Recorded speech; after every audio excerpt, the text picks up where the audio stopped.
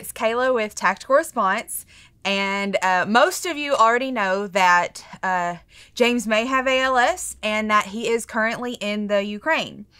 And since he's left, I've taken over his phone and email and a lot of the social media stuff.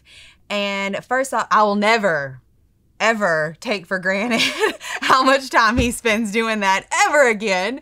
But most of the messages that I have gotten in reference to both are, how can we help?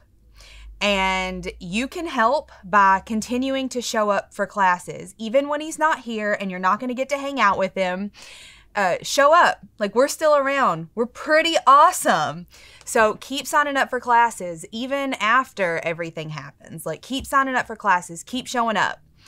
I'm also putting a book together for him. I've told him about it, so this is with his blessing, of like notes and stories and pictures to and about James Yeager for him for when he gets back, because I think that you should celebrate people while they're still alive, and to carry on his legacy for the grandkids.